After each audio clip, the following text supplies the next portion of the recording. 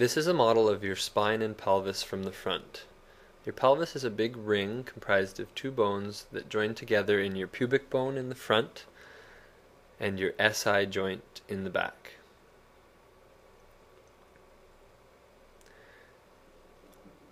This big ring has the capacity to torsion left and right slightly. If it moves too much, you can start to get in trouble, or if it doesn't move at all, you can start to get in trouble.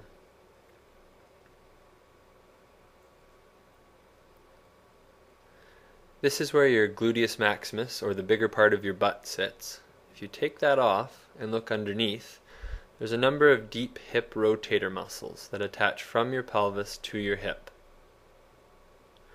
These will affect the flexibility and mobility of your hip joint, as well as the alignment of your pelvis. If you get an imbalance from left to right in the mobility of your hip, it can affect the alignment of your pelvis. Your pelvis is the base that your lumbar spine sits on, so if it's sitting under a torsion, it can create a very strong compressive force on your low back. This is a muscle chart of your low back and hips. Your gluteus maximus, or the bigger part of your butt, covers most of the back area. If you take that off and look underneath, you will see the deep hip rotator muscles that attach from your hip to your pelvis. These muscles are prone to holding a lot of tension, especially if a person has a postural issue where they don't use their glutes well. Commonly, there is a difference in the tension of these muscles between the left and right side, which results in a relative tension force on the pelvis. If the imbalance is significant, the person may feel like one leg is longer than the other, or just feel like something is out of whack. Either way, you can usually see it when you lay flat on your back and place the outside of your ankle just above the opposite knee. When you relax your leg in this position, your knee should fall downward towards the bed. If one side is a lot stiffer than the other, it usually means you have a muscle imbalance and an alignment issue with your pelvis.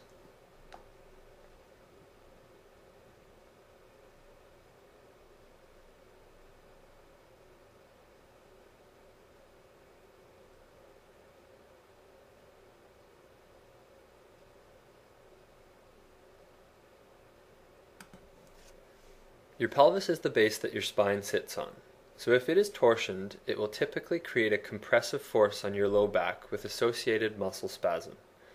In chronic issues, it can become a vicious cycle of your back irritating your hips and your hips irritating your back. The nerve roots that come out of your low back are the electrical wiring for most of the muscles around your hips and legs. So when your back gets annoyed, the hips get tighter, and when the hips get tighter, the back gets more compressed and the cycle can continue. A good example is your sciatic nerve.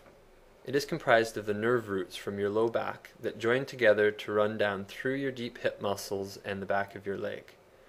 Excessive tension in the deep hip can irritate this nerve and create tightness and pain both in your low back and the back of your leg.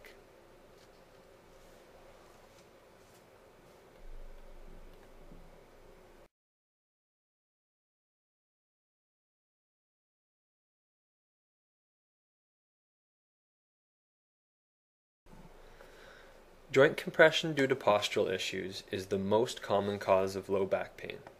The spine is built to deal with the vertical load of gravity quite well, but we tend to overcompress the joints of our low back and pelvis by not knowing how to stand, sit, and walk properly.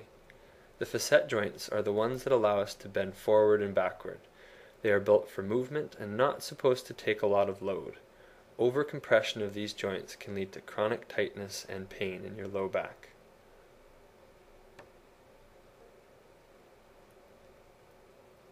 Our SI joints function to transfer load from our spine to our pelvis and hips.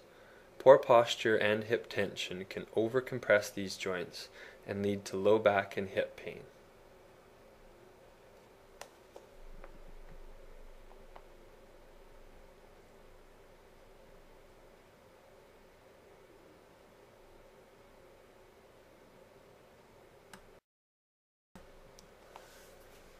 There are a lot of ligaments and connective tissue in your low back and spine, and you can sprain portions of this just like you can sprain your ankle.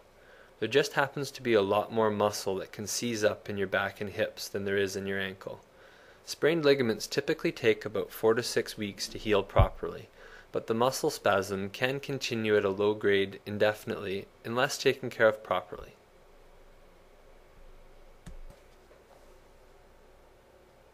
Muscle imbalances and poor movement patterns can lead to way too much flexing, twisting, and shear force at one joint in your spine. The result can be a bulging of the jelly-like disc material and a compression of one or more nerve roots, causing extreme low back pain and leg pain. Watch the video titled Disc Herniations for more detail.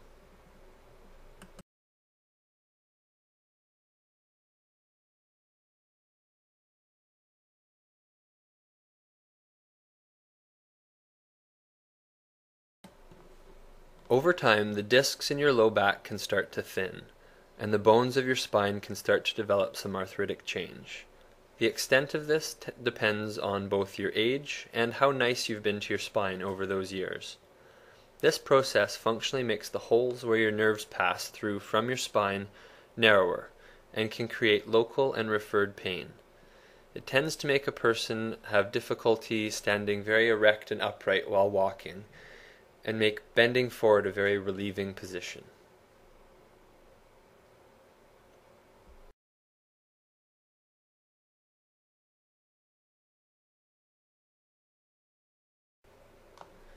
The key to getting rid of low back pain is to first release the tension from the muscles creating the imbalance and the pain generation. Next is to help you create an awareness of the faulty postures and movement patterns you have developed that are creating the pain in the first place. Once you are aware of where you are tight and where you are weak, then you have to assertively pay attention to just how much you cheat because of them. Spending some time working on movement mechanics before jumping into any form of strengthening fitness program is very important, because if you don't have the awareness, you will likely get relatively stronger at what you are strong at and relatively weaker at what you are weak at. Once you move well, then add strength, and you'll prevent a lot of problems.